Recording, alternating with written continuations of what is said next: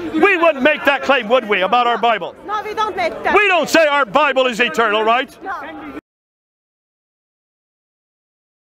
We wouldn't make that claim, would we, about our Bible? No, we don't make that. We don't say our Bible is eternal, right? No. That, of course, seems to be, here we are drowning in more information at our fingertips than humanity has ever had. And where is true knowledge and true wisdom? My people perish for a lack of knowledge. Well, I don't know, God's word is eternal, but if he was going to speak it to us today, I wonder if he might add to that and simply say, you are perishing for a lack of good knowledge, because there is so much out there, as you pointed out.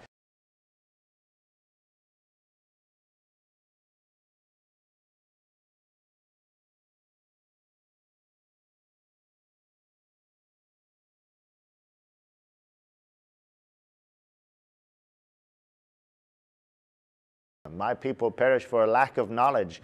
Well, I don't know, God's word is eternal. God's word is eternal. God's word is eternal. But if he was going to speak it to us today, I wonder if he might add to that and simply say, you are perishing for a lack of good knowledge, because there is so much out there, as you pointed out.